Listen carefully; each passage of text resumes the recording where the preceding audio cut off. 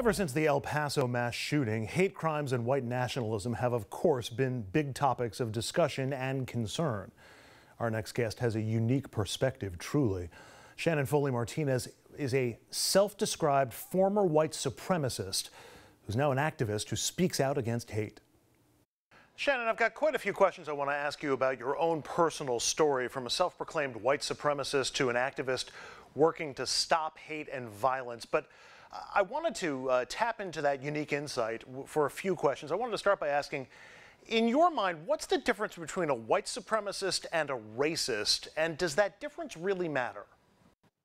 I don't think that it actually matters when we're talking in the context of America. Racism is a structure of discrimination that is based on structures of power and who has historically held influence and how the structures of power are built within a country.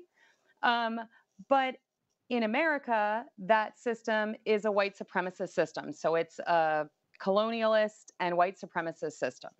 So then, what do you think goes on in the mind of a white supremacist or within the white supremacist community when President Trump offers up some of the anti-immigrant, anti-people of color rhetoric and policies that he has presented? I think they hear it as hearing one of their own.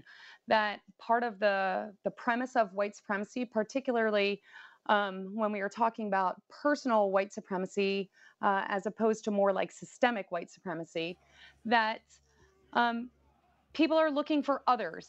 They are looking for a convenient group of others to blame for the problems that they see and that they don't know how to solve within their society.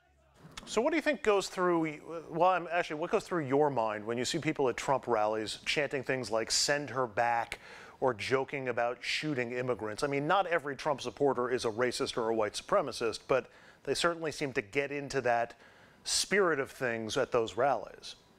The first thing that goes through my mind is sorrow, that I am sorry that there are still people in America who feel like they have to defend the right simply to even exist or to be citizens of this nation.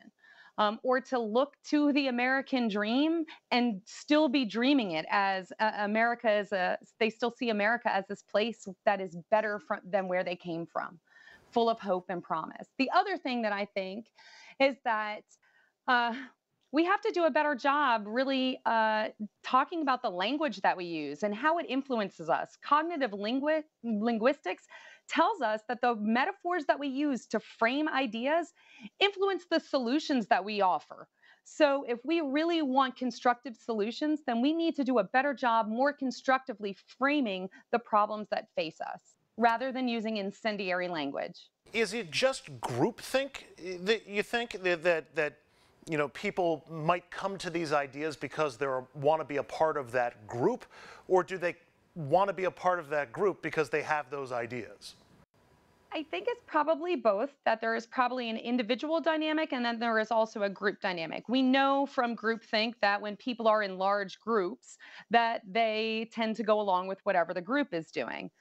But I do also think that there is an individual aspect to it too, where people want to align themselves with who they feel has power and who they feel like is exhibiting power. And hate has very often, and that is certainly part of the allure from that part of my life, that hate felt the closest that I could get to power. Well, that leads me to your story. I take it you weren't born a white supremacist. Had you always had? How did that become your identity? I ended up having several layers of trauma happen in my early life, some sort of systemic and then some acute trauma. And so I took all of that and I just shoved it down unprocessed. And the side effect was that I was rage filled, that I was so angry by the time I was like 15 years old. And the angriest people that were in the periphery of my life were the white supremacist skinheads. For people now, that those ideas are out there everywhere on the internet, that it's very easy to be exposed and to encounter ideas that feel like they offer a sense of belonging and a sense of empowerment from people who are feeling deeply disempowered, a sense of agency in your life.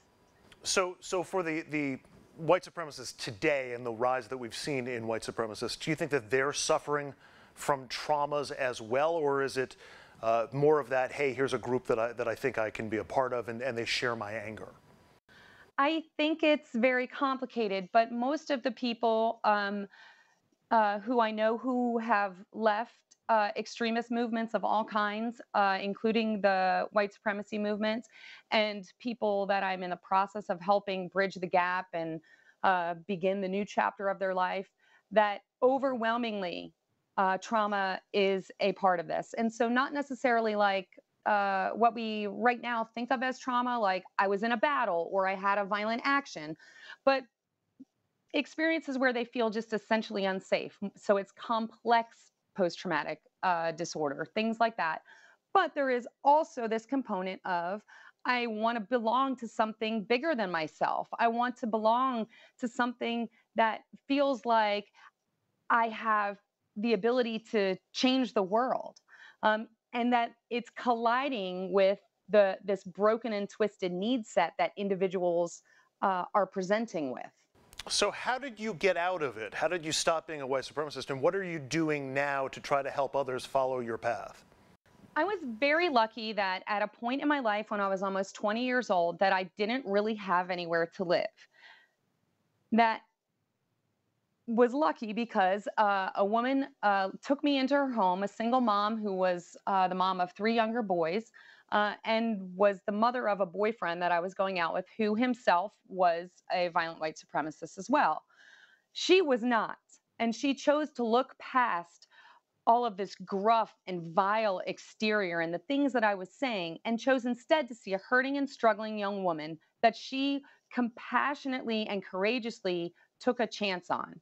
She connected me with resources that I needed, helped me to start beginning to think about future again, rather than just right now, and rather than just being immersed in the echo chamber in which I lived. And that was the beginning of my journey outward. One of the things that I'm doing now is I work trying to build preventative programming. I work trying to talk to parents about how to better inoculate your children so that they don't find resonance with extremist ideology, so they don't find resonance with white supremacy, so they don't find resonance with those things. And then also I try to help people who are in negotiate their way out and help them to rebuild their lives, and heal and make the amends that is an essential part of all of us who have been part of anything that we have ever deeply regretted that has done harm and wrong to other people. Shannon Martinez is a former, self-proclaimed former white supremacist, now an activist working to try and bring people back from that realm, and also dealing with others as well. Shannon, thanks for the insight. Really appreciate it. Thank you so much for having me. And up next, we continue our series, Going to Pot, by looking at how one town is handling the legalization of recreational marijuana and what they're doing with all the revenue that new industry is raising.